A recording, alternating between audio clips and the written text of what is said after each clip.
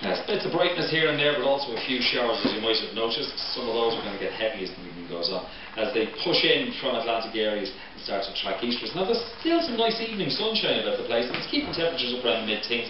Look at 14 to 16, even touching on 17 degrees. The winds pick up a little bit of pace, and it will push some showers onto that west coast. The night itself should see the driest skies in the east, but again a scattering of showers through western sections will cause one or two problems. But with the winds becoming pacey for a time as we head towards the dawn, generally it's going to be a mild night. Temperatures no lower than about 7 or 8 degrees as the day breaks.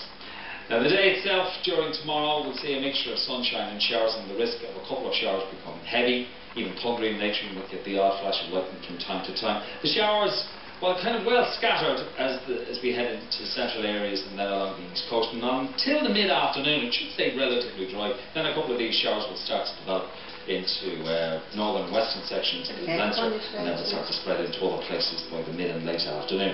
The showers well scattered. A couple of them though have the threat of becoming heavy for a time.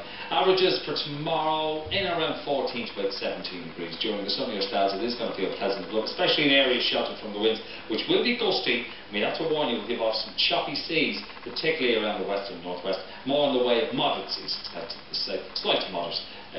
For the next 5 days like this, with the sun over tomorrow, the showers becoming heavy for a time. Friday is when the cloud starts to roll in, bringing rain from the south. Saturday we'll see a continuance of that before the brighter conditions start to develop in the afternoon. It will lead to a pretty good and bright Father's Day, don't forget girls, and by Monday we're looking at a dry start to the day before the rain from the south develops later on. Let's take a look at your photos before we go. The first one sent to us from Monaghan. Donna Swift sent us this good picture.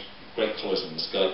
This from Michael Cowan, which he took in Navan just recently. And finally, this picture of the Beckett Bridge was sent to us by George Kelly. You got to see it? There it is. There you go. Taken just as soon as said. Before we go, congratulations, Derbla and Peter are in Cork. They get married tomorrow. All the very best to you for the day and for the future.